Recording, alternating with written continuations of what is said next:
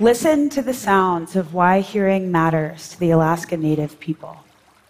Hearing loss makes it hard to fish on the open water, hunt caribou, and harvest berries, activities central to Alaska Native culture. Hearing loss isn't unique to rural Alaska. It's global. The Global Burden of Disease Project estimates that there are 1.1 billion people living with hearing loss worldwide. That's more people than the entire population here in sub-Saharan Africa. Over 80% are in low and middle income countries, and many have no access to hearing care. The impact on people's lives is tremendous. Anook is a 3-year-old boy I treated in Alaska. Ear infection started when he was barely 4 months old. His parents brought him into clinic, worried he didn't say much compared to his brothers.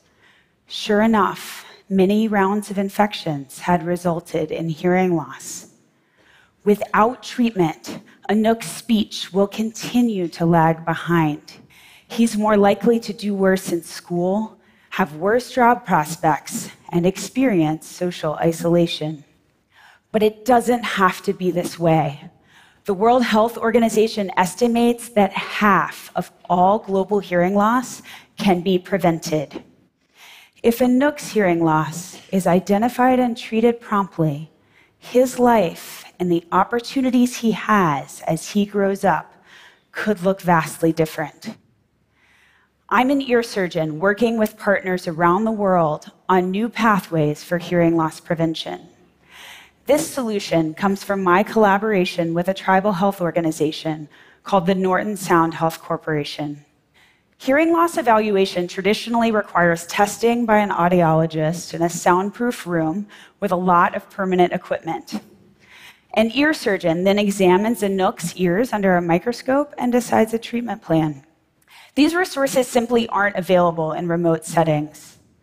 In a state where 75% of communities aren't connected to a hospital by road, an expensive flight is required.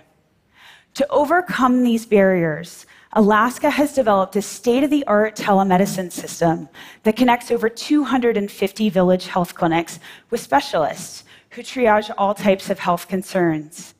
My colleagues have validated that ear-related telemedicine consults are equivalent to an in-person exam. In 2016, travel was prevented for 91% of patients receiving specialty telemedicine in the Norton Sound region. Telemedicine has saved over $18 million in travel costs in this single region over the past 15 years. Our team is taking the power of telemedicine to a new level through a project funded by the Patient-Centered Outcomes Research Institute.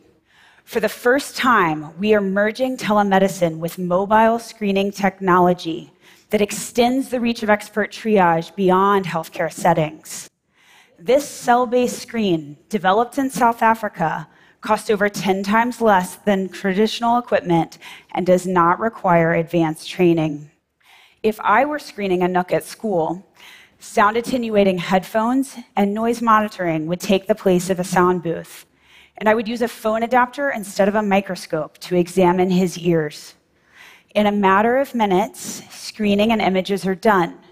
We then apply Alaska telemedicine technology to transmit the data to specialists who connect Anook to the treatment he needs. Our team is launching a randomized trial in 15 communities along the Bering Sea to study how well this intervention works.